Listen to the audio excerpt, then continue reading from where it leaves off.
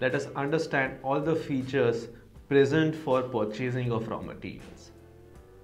Under purchase, the first feature is of indent management, where essentially you can put in the name of your dishes and the quantity that you are expecting to prepare for near future.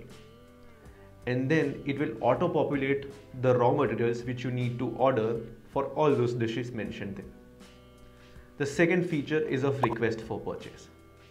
In the cases of QSR outlets or a brand having multiple branches, outlets can raise a request for purchasing raw materials from outlets or the central kitchen.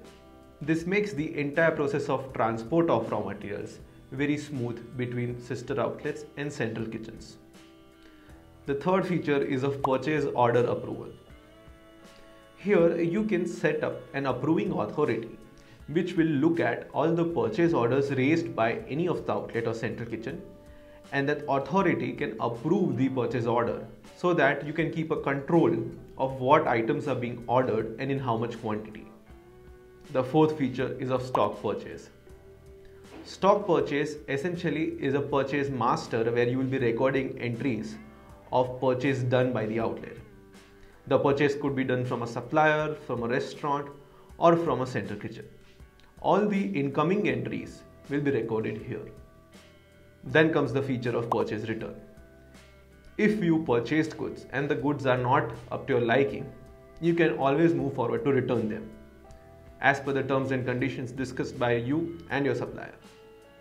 In case of purchase returns, you can go to this feature and register a purchase return request, which will essentially deduct all the goods in the quantity that you are returning, and your inventory will be accurate because you've recorded all the transaction of goods there.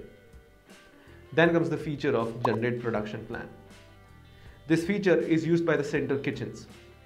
Here, all the purchase orders received by the central kitchen are auto-populated, and the central kitchen knows exactly how much raw materials does it need to prepare in total, or if the raw materials need to be ordered by the central kitchen, the list for the same will also be populated here.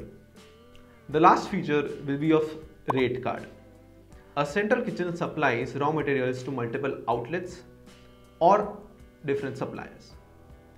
In any of the case, if you want the central kitchen to set multiple or differential rates for different outlets or suppliers, that is also possible in our rate card feature. In other cases where you want to run a special price for a specific period, that is also possible. So all these activities are clubbed under the heading of purchase, and we'll look at the operations of each feature in different videos. Thank you.